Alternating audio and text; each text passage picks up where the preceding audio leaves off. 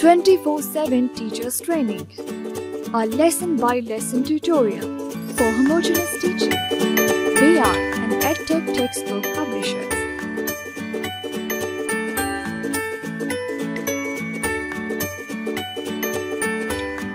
Edition.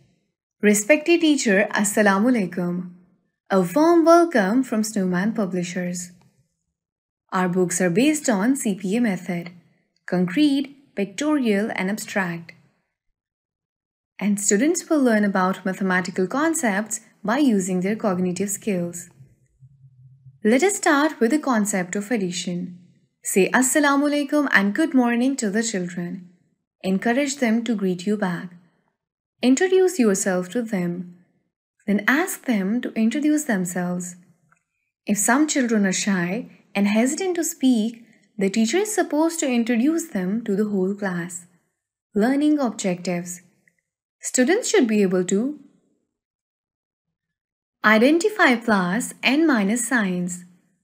Add different objects together to find out how many objects there are in total. Introduce the concept of addition combining two sets. How many altogether? Addition at this level conceptually is what happens when two or more items are put together to make one group. Addition can take place in so many ways. And the key to getting children to grasp it to the beginning with simple activities of putting together identical items. Give a child two small group of items, say a group of 2 blocks and a group of 3 blocks. Have the child count the numbers of blocks in each group. Have the child combine these two groups of objects and count the total number of blocks. Explain that he or she has added these groups together. Provide a set of objects, 6 rubbers, for example, and ask the child how many ways he or she might create one group of 5 rubbers, for example, and one group of 1.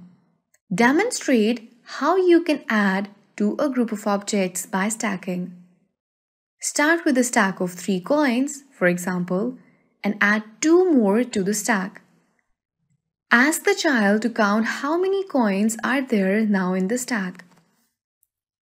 Use real objects from the classroom and add them with children. Make sure to perform hands-on activities while teaching addition. Play a game. Have the students roll 2 dice and practice adding the resulting numbers. Ask them to open their textbook, add the objects and write the correct number.